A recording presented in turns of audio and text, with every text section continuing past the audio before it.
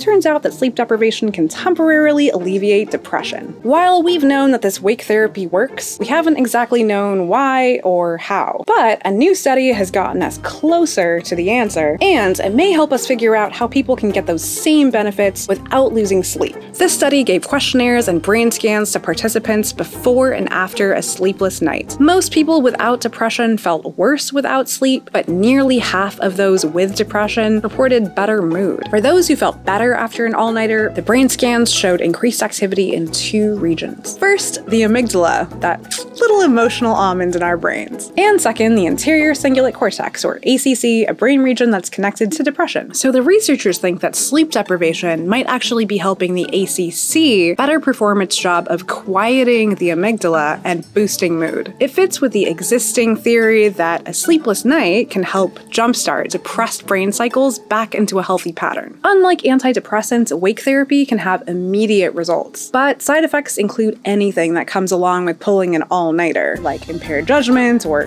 feeling cranky, and poor focus. Poor focus.